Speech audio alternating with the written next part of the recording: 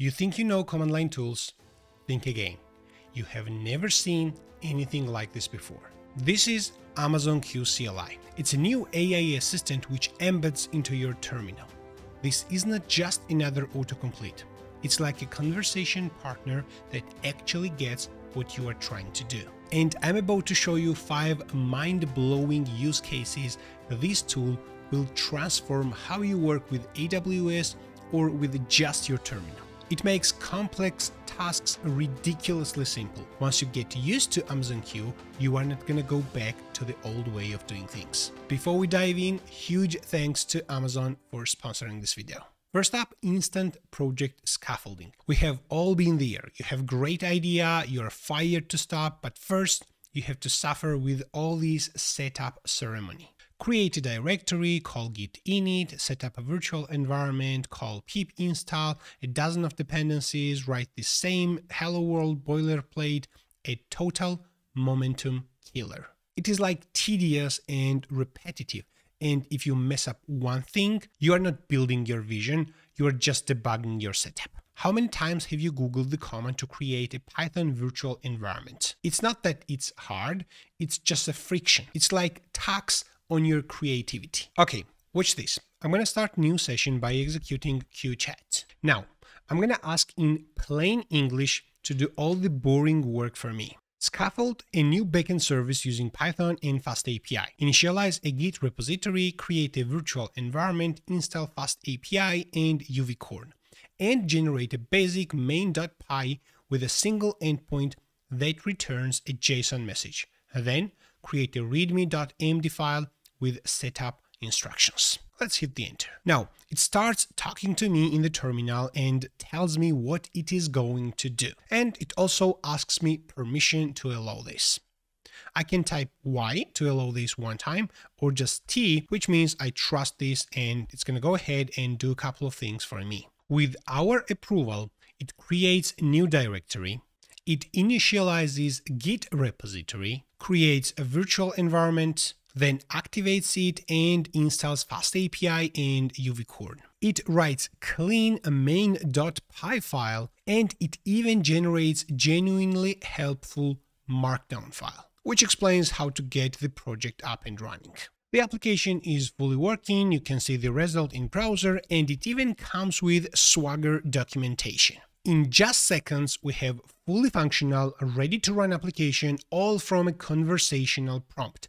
This is not about saving a few minutes, it is about staying in that creative flow. It is the difference between an idea becoming a project or fizzling out because of setup fatigue.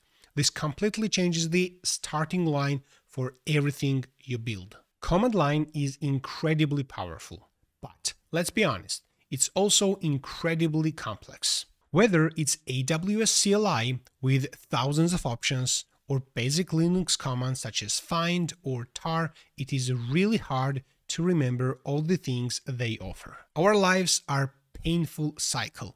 Try a command, get an error, Google it, find a Stack Overflow post. Now we copy and paste error into ChatGPT or Cloudy and try again. It's a horrible way to work. Need to find the files matching specific pattern, trying to configure specific AWS setting, that constant back and forth switching between your terminal and your browser is a total momentum killer. This is where Amazon Q doesn't just help, it solves the problem. Let's try something notoriously painful, a multi-step find and delete operation. We type Q translate and provide human-friendly text. Find all video files in my videos folder in my home directory, which are larger than 1 GB, and delete them. So here's the command. We can directly execute that command, or edit the command, or regenerate the answer. Let's see another example. Find all Git branches that are merged to main in remote and delete them locally. This is something I typically use all the time I need, and I cannot remember it, so I Google or ask ChatGPT every time I need this command. Now I don't have to do this anymore. I can just ask Q and execute this immediately from the directory, or I can edit if I want. All right, we have built the app and deployed it. And now we have every developer's favorite activity, and that's troubleshooting. I'm just kidding. I know we hate this process, but still we have to do this. When something breaks in the cloud, the traditional workflow is a nightmare. You are juggling tabs for CloudWatch logs, the ECS console, VPS settings, you name it. You are trying to correlate timestamps across a sea of logs, hunting for that one error message that explains everything. It can take hours and it's a massive cognitive load. Let's take a common and painful scenario. An ECS task is failing to start. It's just flapping. It starts, dies, restarts, and dies again. Why? Bad container image, wrong security group, missing IAM permissions. Instead of starting that manual hard, watch this. I will start a chat. Queue chat. My ECS task in the web prod cluster is failing to start. Can you help me diagnose the problem? This is where the magic happens. Amazon Q becomes your troubleshooting partner because it's integrated with your AWS environment. It can help you connect the dots. It can analyze logs from relevant services like CloudWatch and ECS. It doesn't just dump raw logs on you. It helps correlate the information and uses its reasoning to point you toward the root cause. A few moments later, it might come back to you with something like, I have analyzed the logs, and it looks like the application container is exiting because it cannot connect to the database. It seems the task's security group is missing an outbound rule on port 5432 for your RDS instances security group. And that would be awesome. And it does not stop here. It will suggest the fix and can even generate the exact AWS CLI command to update the security group for you. You state the problem and your AI assistant helps you investigate, diagnose, and solve it. This can shrink troubleshooting time from hours down to minutes. If you're finding this tool as cool as I am and you want to stay on top of the latest AI news, do yourself a favor and hit the subscribe button. It also helps the channel out, and I can guarantee you are not gonna miss my next video. The fourth mind-blowing use case is a little bit subtle, but you will feel the impact in every second you are inside terminal. I'm talking about context-aware command suggestions. Most autocomplete tools are pretty basic. They suggest things based on the command history or a static list of commands. Q is different. It looks at your context, the directory you are in, the type of the project you're using to give you genuinely smart suggestions. How many times have you typed npm run and then had to pause, open your package.json to find the exact script name?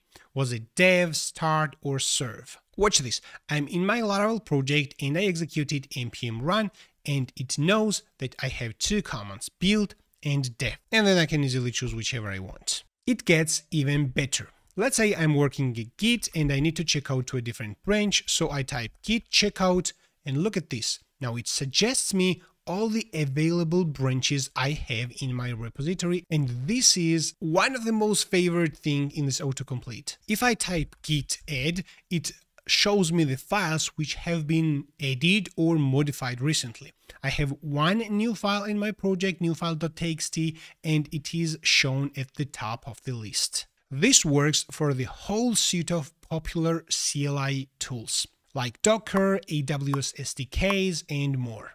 It turns your command line from a blank space into an interactive agent. Finally, use case number 5, your instant mentor for code and best practices. Let's be real, huge part of our job is to learn on the fly. You're constantly bumping into new code bases, new libraries, and new AWS services. The old way to learn is to stop everything, open a browser, and wade through pages of documentations. Imagine you're doing a code review and found out a complex Python function you don't understand. Or you need to use Bota3 SDK to upload a file to S3 but can't remember the exact method. Instead of leaving your workflow, just ask Q. I've got a Python project here and a file inside, and I'm going to ask to Amazon Q, can you explain what the read captions function in translateCaptions.py file does? So here's an overview. The function is part of a larger script that translates captions from English to Hindi using OpenAI's API. But if you want more details, we can find everything here. Reads and parses caption subtitle files to extract timestamps and text context, opens specific file with UTF-8 encoding, and so on. Now let's see another example. Let's type the following prompt. Show me how to use Bota3 in Python to upload a local file named data.csv to an S3 bucket named analytics uploads. Also include error handling. And it gave us the code, which we can simply copy and paste in our project, or we can ask Q to create new file or new function in our project and put that code inside there. And this is not just a snippet. It's a lesson in best practices delivered right where we work. This ability accelerates onboarding and crashes the learning curve for any new tech you need to pick up.